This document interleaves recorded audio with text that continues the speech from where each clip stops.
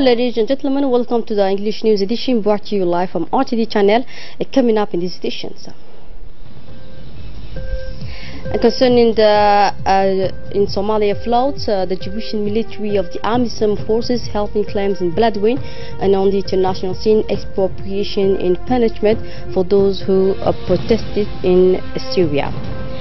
Let's get into the details now. The situation is still critical in Somalia following the floods caused by the overflowing rivers in the regions of Beledweyne. The Solidarity of Djibouti did not delay following the call for international aid launched by the Somali government. Djibouti launched a massive relief operation, and a relief was set up by the Djiboutian forces to deliver food aid of primary necessity offered by the Djiboutian government. Currently, this air bright continues to deliver on the spot this gift, which is composed in addition to food of first necessity, but also mattress, blankets, as well as tents. Firefighters, intervention teams, but also medical teams from the Ministry of Health are waiting to leave Humbuli International Airport to be projected on the spot and to start operating within 48 hours. On the spot, nearly 1 million displaced persons remain homeless and destitute after these floods. Here are the images of this disaster and the operation carried out by the Djibouti military. The city of Beledweyne is devastated by the flood waters of Chevrolet River. In reality, it seems that the situation is much more serious than what the inhabitants have always known during the rainy seasons. For example, houses in the city center located at levels not insignificant but also far enough from the river bed are today affected by these floods. In view of this dramatic situation, the AMISOM Hill 5 military command quickly mobilized a team composed of the Djiboutian army forces as well as the Somali police. The latter managed last week to evacuate more than 10,000 people affected by floods in Beledweyne, Hirshabelle state. The rescue mission was led by Colonel Abdurrahman Rayale Harad, commander of the Beledweyne-based Hill 5 battalion, who called for help for the victims. We are taking part in the evacuation of the Somali people to save them from a flooded area and take them to a location near the El Jale military base away from flooding, said Colonel Harad. As you can see, it has become more than necessity to use our transport vehicles. We have used vehicles that can access very difficult places to rescue and evacuate these people. They need emergency help and assistance in food and water, he added. According to the federal government of Somalia, more than 175,000 have been displaced and more than 400,000 flood victims in different parts of the country following heavy rains that have been beating the country's region since May. Residents of Beledweyne are among the most affected by the flooding on the Chevrolet River because of the sabotage of some bridges already dilapidated, leaving many homeless and without any source of subsistence. Residents evacuated were moved to higher ground. The Somali commander of the Beledweyne police, Mohammed Mau Halan, did not fail to thank the Djiboutian forces of AMISOM for the rescue team dispatched to evacuate the affected residents. The force of the army, the Somali police, and in particular the Djiboutian troops who provided us with valuable assistance, as you can see on the career, say Mr. Halan. The Hill Walal army and vehicles helped some people from the flooded neighborhoods, and only their trucks were able to access villages yesterday and the day before, he added. Also, according to an OCHA report, 246,000 people are at risk for floods in Beldua, southwest of the state, while in Jubaland about 2,800 people were displaced by flood that swept home farms as well livestock. In the Beledweyne region, more than 200,000 people are at risk of being hit by the flooding of the Chevrolet River after it breaks up, forcing many people to flee the city for higher areas. And still with the national news, the Minister of Defense in charge of relation with the Parliament, Ali Hassan Bahdon, participated from April 26 to May 2nd in Port Louis, Republic of Mauritius, at the Ministerial Conference on Maritime Security in the Western Indian Ocean and the Contact Group on Piracy off the coast of Somalia. In his trip, the minister was accompanied by a large delegation including the Minister of Maritime Affairs, Ali Mirah Daoud. In addition to the Republic of Djibouti, were also present at this important ministerial conference the countries of the Union of the Comoros, France, Kenya, Madagascar, Mauritius, Uganda, Seychelles, Somalia, as well Tanzania, but also the Indian Ocean Commission, the Intergovernmental Authority for Development IGAD, the East African Community, the Common Market for Eastern and Southern Africa, and other organizations. At this meeting, several topics related to maritime safety were discussed. At the end of the session, two regional framework agreements on the exchange of maritime information and the coordination of operation at sea were signed by the ministers of 5 countries, namely the Union of the Comoros, the Republic of Djibouti, the Republic of Mauritius, Madagascar, as well as Seychelles. On the sidelines of the ministerial conference, the Minister of Defense in charge of relation with the Parliament, Ali Hassan Bahdon, had a one-on-one discussion with the Prime Minister of the Republic of Mauritius, Mr. Provind Junit, and Mrs. Maya, President of the National Assembly. The Military Police Academy Idris Farah Abane hosted yesterday a closing ceremony for 170 Somali policemen, including 28 senior officers. This training was provided by the Italian Carabiniers within the Nagad Police Academy. The closing ceremony of this training took place in the presence of Colonel of the National Police, Colonel Abdullah Abdi Farah, and saw the participation of members of the government of Djibouti, including the Minister of Communication in charge of Post and Telecommunication, Abdi Yusuf Suge, the Minister of Women and Family, Mumina Hassan Hamed, the Head of National Security, Hassan Saeed Khairi, the Chief of Staff of the Djiboutian Army Forces, Major General Zakaria Sheikh Ibrahim, as well several senior Djiboutian as well Italian officers. And during 3 months, the Somali police as well officers benefited from a high-level training and coaching provided by the Italian Carabiniers.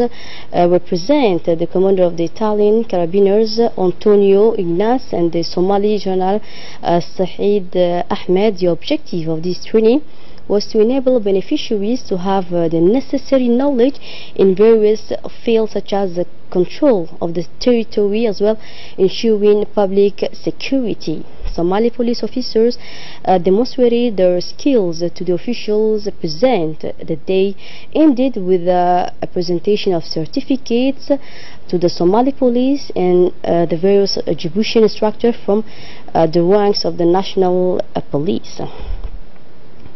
And taking the floor on the occasion, the National Police Chief Colonel Abdullah Abdi Farah did not fail to urge Somali police officers to be brave and determined, as well be patient, and to make a sacrifice to ensure security in their country. We have just spent 3 months together, and it is always difficult to say goodbye, but I hope we can see again in your country. You must ensure peace as well stability, said Colonel Abdullahi Abdi Farah. He also asked younger police officers to demonstrate self-sacrifice in the performance of their duties. Everything will now depend on your actions, he said. It's up to you to remove the hate in the hearts of Somali, to restore solidarity as well love between your brothers as well sister, has finally urged Colonel Abdullahi Abdi Farah. Another news, the Intergovernmental Authority on Development IGAD has organized a 3-day regional workshop in Kempinski Palace Hotel on data sharing and biodiversity visibility. The initiative came to crown the IGAD Biodiversity Program, placed under the aegis of IGAD Executive Secretary Mahboub Maalim. The inaugural ceremony of this workshop saw the participation of the European Union Ambassador and the head of the European Union delegation to the Republic of Djibouti, Adam Kulash, the Acting Secretary General of the Ministry of Housing, Urban Planners and Environment, Rirash Hussein Rirash, and delegates from IGAD member countries. In his opening speech of the workshop, Mahbub Ma'alin underlined the importance of those foundations that aim to improve the image and visibility of the European Union, IGAD, and other institutions involved in the implementation of biodiversity program. IGAD, with the financial support of the European Union of 14 million euros, has implemented this regional biodiversity program.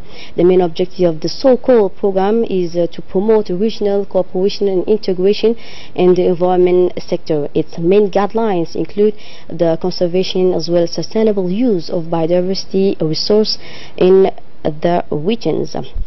The Press and Audiovisual Union celebrate World Press Day at a ceremony held this morning at the Press and Audiovisual Union headquarters in Djibouti. The main theme of this celebration of World Press Day was media, justice and the rule of law. The representative of the Ministry of Communication, Abdi Aden Haddi, the advisor of the minister as well, the president of the National Commission of Human Rights in Djibouti, Suleiman Omar Udin. After the opening of the ceremony, a large number of reporters took the floor and spoke about the importance of this day. World Press Freedom Day celebrates the fundamental principles of freedom of the press, access the freedom of press around the world, defends the independence of the media, and pay tribute to journalists who have lost their lives in the exercise of their profession. May the 3rd was proclaimed World Press Freedom Day by the United Nations General Assembly in 1993, following the recommendation adopted at the 26th session of the General Assembly of UNESCO in 1991. It was also a response to the call of African journalists who in 1991 proclaimed a Windhoek Declaration on pluralism and independence of the media. The president of the Press and Audiovisual Union, Mrs. Asha Ahmed, did not fail to recall the actions undertaken by this organization for the last 2 years and to recall the importance of the celebration of this World Press Day. The Ministry for the Promotion of Women and Family, in close collaboration with UNICEF, has organized on Monday, April 30, a workshop on the protection of children with special needs at the People's Palace.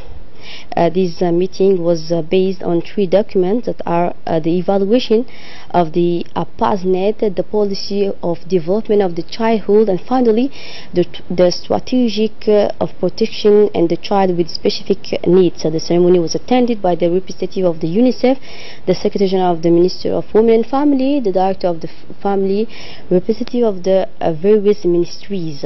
The evaluation of this plan focused on different areas to promote the rights of the child in Djibouti, especially the most vulnerable.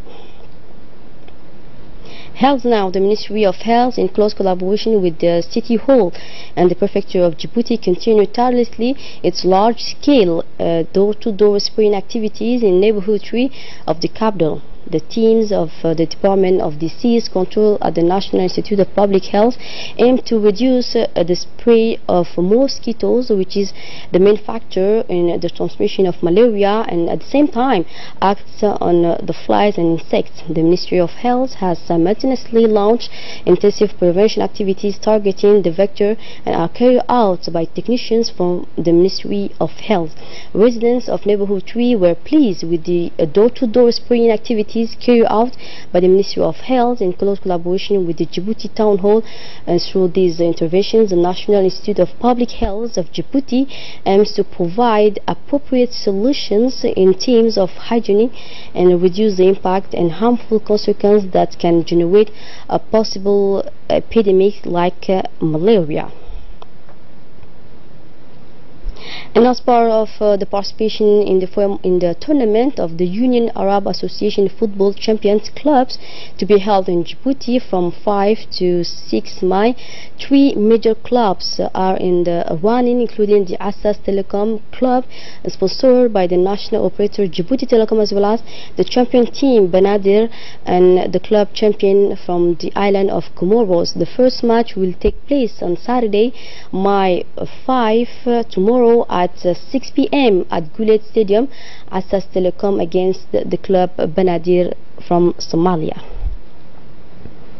And still in sports news, as part of the school sports tournament season 2017-2018, the high school of Kuzawa has hosted this Friday at 27 the final of the football tournament for institution Djibouti City. For the high school final, it was the Humbuli High School that won on penalties against the Dogli High School on a score of 2-0. Regarding the high school finals, the PK12 high school teams won the penalty shootout against the team of Djibouti Lycée d'État after a blank score of 0-0. It should be noted that the competition of the national school tournament of the inter-schools football disciplines aim to create a team spirit in the football competitions. And on the international scene now, in Syria, faced with the development plans and a new law, Syrian home owners must now prove their property belongs to them. Hind Ibrahim tells us more. In new law, Syrian homeowners must now prove their property belongs to them, but many refugees can't return home to do so. Many the law has become a form of spoliation. A law passed earlier this month has paved the way for this new construction scheme. The legislation stipulates that each district must establish a department tasked with repairing the respective area. After development plan are drawn up, owners of land, houses and apartments have 30 days to prove their ownership. But the problem is that many who are affected by this new law have left the country. They have no way of returning to Syria within the 30-day time frame, and often no relatives are left who could talk to the authorities on their behalf. So that's it for the news. Thanks for your attention.